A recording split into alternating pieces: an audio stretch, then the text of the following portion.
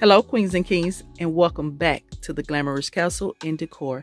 In today's video, I will be creating a trash to glamorous where I will be using an old lampshade to create this gorgeous but glamorous ceiling chandelier. If you all would like to see how I create it, please continue to watch. Okay queens and kings, so I want to tell you guys all about the materials that I will be using in this video to recreate my DIY ceiling crystal chandelier. Now here are the crystals that I will be using. Well, partial some of the crystals I'll be using, but I got these glass crystals from Amazon, and I like them because of their glass and the reflection that it gives, and they just beautiful. And this is a smaller size, so I will link them down below because the bigger they are, the more that they cost. But this is how I look with the light hidden.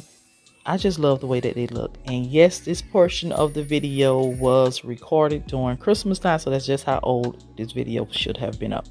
But anywho, here are some more crystals that I will be using that I got from eFavormart. Now this entire bag here was full of these little faux crystals, and this is how they look with mixed in with the glass crystals. Now if I didn't tell you, you wouldn't have known that they was fake, well, faux crystals, or not glass, however you want to call it. But I also will be using this garland as well that came from Amazon as well as eFavormart. Now, can you tell between the two which is glass or which one is plastic? Well, the first one that I touch is plastic. Those are from eFavormart, which they look exactly like these ones that I got from Amazon, the first one.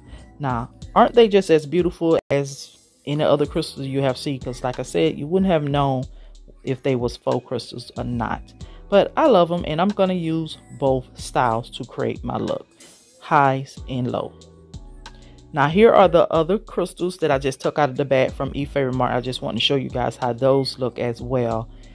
Now they just as beautiful as the glass crystal. I really do love the shape of these here, and I will leave them down below as well as a discount code. Now here's the pendant light that I got from Amazon, and I will be using it to create the entire look. Inside the bag, it came with these little hooks and latches, so therefore you can hang it from your ceiling or wherever you want to. And this is the on and off switch, which you guys will see later on in the video how I'm able to hook it all up. So here's my lampshade, which is an old lampshade that my daughter had years ago, and it's wire or metal, I mean to say. And it have these little grooves on it here where you see the crystals hanging at. This was the reason why I recycled this, because I know it was going to be easy for I could be able to put these glass and faux crystals on there, because it had like these plastic beads or something like that on it. But I love it, and it's going to give me the look that I want, but I hope it actually do exactly what I needed to do. So by its metal, it's going to be hard for me to be able to put the plug in there. So what I'm going to do later in the video, you guys will see. But as you guys can see, I have already started placing some crystals on there, and this is basically how I'm going to line them up. And as you guys can see here, I have placed some more on there. I did this portion off camera just to show you guys, give you guys an idea of what it's going to look like, but it's really not going to look like this because I'm going to fill in the gaps. But it's kind of weighing it down. The more crystals I put on, the heavier it gets. But I love it though. I really do love it. So on the first row, I have the glass crystals and the faux crystals, the hard plastic crystals from eFavormart is in the middle, and some more glass crystals is on the bottom row. So it's going to be a 3-tier ceiling chandelier. So here I'm showing you all how I actually put them on there, which is it's not hard to do at all. It's just basically open the jump rings and basically slide them on there. That's pretty much it. And what I mean by jump rings are the rings that's in between each one of the crystals to connect them together. And I'm going to just continue doing that all the way around until I get the desired look that I want. So therefore, that's pretty much it.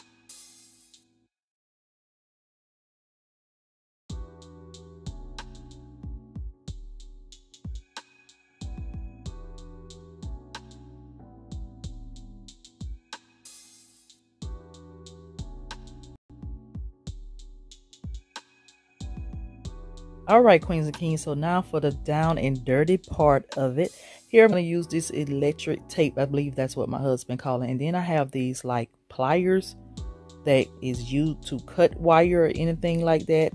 I don't know. Don't ask me. I just know. I just let him do this. All right, queens and kings, stick with me because I'm really going to have to explain this the best way I can. So here my husband is cutting the pendant light, and we cut it a couple inches above the switch that was located on the pendant light. Now you're going to take these wires here and cut this cord in half. The reason I'm doing this is because the lampshade is made of metal, and you see the top part of the hole there. I could not cut it, so I'm going to need to get the cord to fit through there. So therefore my light bulb can fit flush at the top of the lampshade. So now that he have cut that and pull it apart, he's going to take the wire cutters and he's just going to cut like a groove, and he's going to pull the protective cover off of the wires so it can display the wire. Now you don't want to cut too far because you would cut it in half like that, and you will have to go back and do this again. So just cut a little groove and pull. So therefore it will showcase or display the wires that is covering by the white protector. And what he did on that first part, he's going to also do on this part as well. All right, queens and kings, so this is the next step. Now you should have wires showing on each end where you cut the pendant light cord in half. Now we're going to slide the first portion, which is the end where the light bulb go at. We're going to slide that in through the tiny hole of the lampshade, which I'm trying to give you guys as best clip as I can at this point here, but it was kind of a little struggle for him. So I was like, let me do it. But no. So what we had to do is just squeeze one part in where we cut the wire in half, and then we'll place the other part in. And once we get both parts in, we'll be able to reconnect it back together. And this is how it looks. All right, queens and kings, so now that we have pulled cords through the top of the chandelier, now my husband is reconnecting the wires back together. And what he did is he matched up the wires back. And how he did that, because one part of the cord have some small writing on it and the other part didn't. So pay attention before you cut your cord in half. Now the way that he wired this and placed the tape on there, the first one is not the correct way to do it. So he's going to go back and correct that. Now the correct way to do it is how he's doing it now. Placing the wires together, and then he's going to take the electric tape and wrap around it. So therefore it's stretched out. It's not connected together because I got to hang it up. So now he's going back to correct himself, and he's placing the two wires back together, and then he's going to take a piece of the electric tape and to cover that. Now this is very protective. This is not a fire hazard or anything. We have done it before. Voila, magic, right? Beautiful. So it's not a fire hazard or nothing to be concerned about. We have done it before. So now let's get ready to hang this up, but I am going to fill the gaps. Okay, queens and kings, so here's all the materials I will be using. My drill, so therefore I can pre-drill some holes in the ceiling where I'm going to mark where I want the location for the chandelier to be. And these screws that look like hooks came in the package, as well as these plastic ones that look like screws to hold the hooks and everything in place. Okay, so I have made my marks where I want to drill the holes at in the ceiling, so therefore I can hang my chandelier. Okay, queens and kings, so now that our holes have been made, he also have placed the white plastic screws in place where each one of the holes is located at. And now here he actually screwing in one of the hooks in place. And now he's going to pull on and make sure that it doesn't fall. Now that we got one into place, we're going to do the other. And basically he's going to bam those into the pre-drilled holes we have made earlier, which I apologize for not showing you guys that. All right, queens and kings, so we have drilled our holes.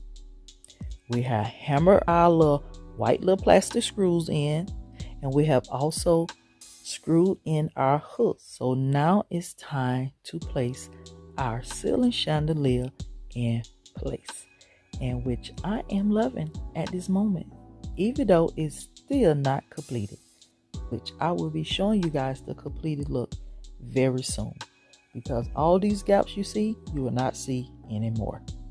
and I'm loving it. So if you guys loving this so far, go ahead and give me a big thumbs up, like this video, and share it. All right, queens and kings, so here is my gorgeous ceiling chandelier, which I totally love it. I am blown away how this turned out. There is a certain thing that I do want to change it, that I will change, which I will be telling you guys in a minute. But look how gorgeous this is, like breathtaking, right? This looks so beautiful and so real. And you cannot tell that they are two different styles of crystals. One is a faux glass and one is a glass. And look how gorgeous they are. Like, oh my goodness, this is so breathtaking. Just, I love it. By far the best I have done on YouTube. The king. So here is the moment that I don't like, is basically you see it, it's the card. So I am going to move the card from behind the canvas and place it in the corner here, that little triangle point. But I just love this. I just had to show you guys once again before we end this video. If you queens and kings enjoy my little trash to glamorous ceiling chandelier, out of I think 3 I have done so far, but this by far is the best one I have done in my opinion.